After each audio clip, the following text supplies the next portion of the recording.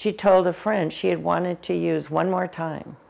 So she got some heroin and smoked it. And the neurologist explained to me that even when you smoke heroin, when it crosses the brain, it can cause a reaction that causes a cardiac arrest. And that's what happened with Morgan.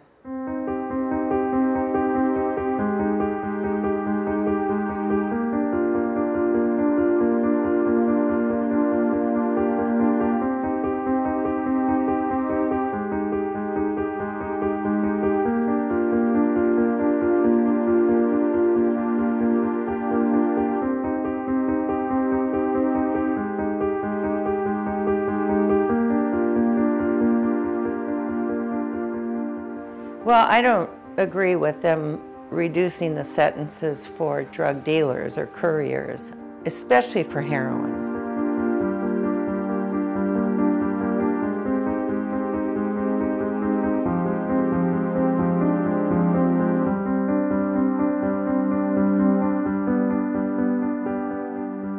Morgan's a beautiful girl, and she's so talented. She was on the honor roll all through middle school, and she was on the track and field team. She loved dancing, loves people, and she's still beautiful. But she can't walk. She can't feed herself. She's depressed. She is very grateful. She's told me before, "I'm so glad you didn't give up on me." Do you want a headband on, Morgan? Yeah.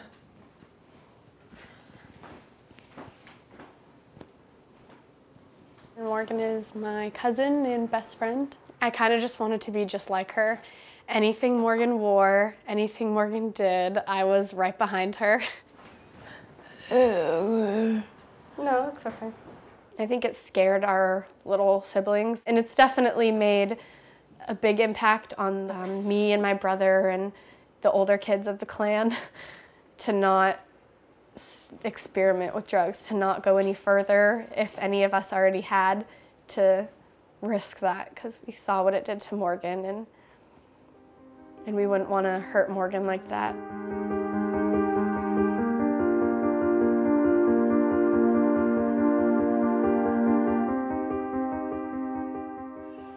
How you doing in algebra? Good. Good? It's worked out for her to be at home because she's finishing high school. She had dropped out when she started using more. And now she is set to graduate the end of this year, which is a miracle in itself. I've seen